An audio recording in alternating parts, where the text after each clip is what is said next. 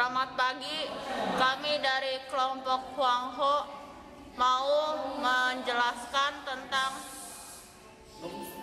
hwang. Selamat menikmati. Kenapa hwang bisa dikategorikan sebagai peradaban?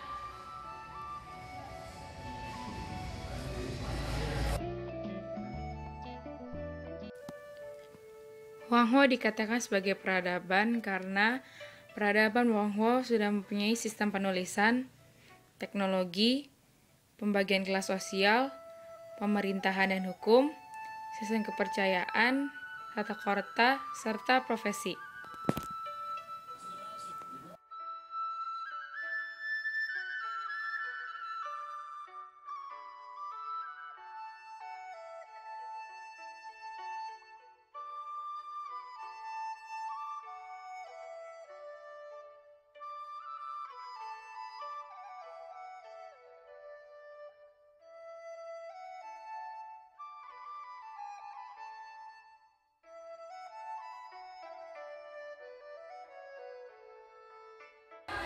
Berikut adalah awal tentang peradaban Hwang.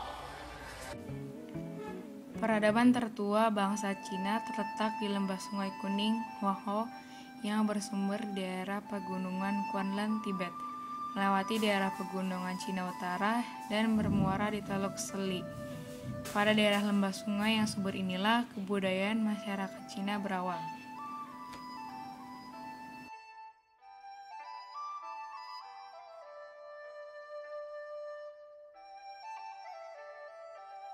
Berikut adalah pengaruh peradaban Hwang untuk dunia. Pengaruh peradaban Hwang untuk dunia: filsafat Konfusius, cara pengobatan, sistem perdagangan, kertas, dan perbintangan.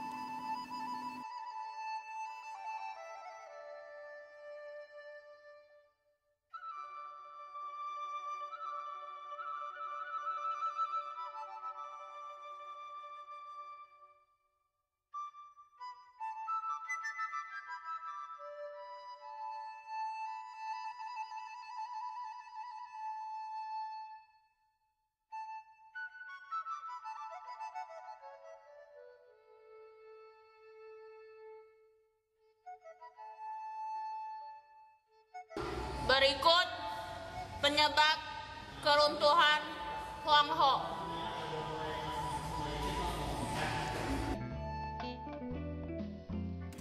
Keruntuhan peradaban Hwang disebabkan oleh adanya agama Islam dan Nasrani yang mulai masuk ke Cina pada masa dinasti Tang melalui Asia Tengah.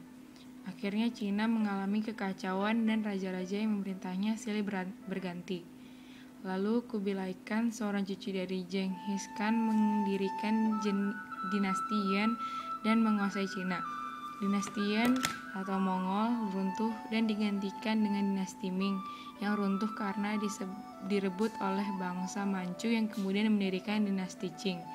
Runtuhnya peradaban ini disebabkan oleh banyak faktor. Faktor keagamaan yang melemah, kekaisaran dengan tangan besi, dan semakin lama menganut sistem komunis dan menutup diri dari dunia luar yang ingin menginvasi.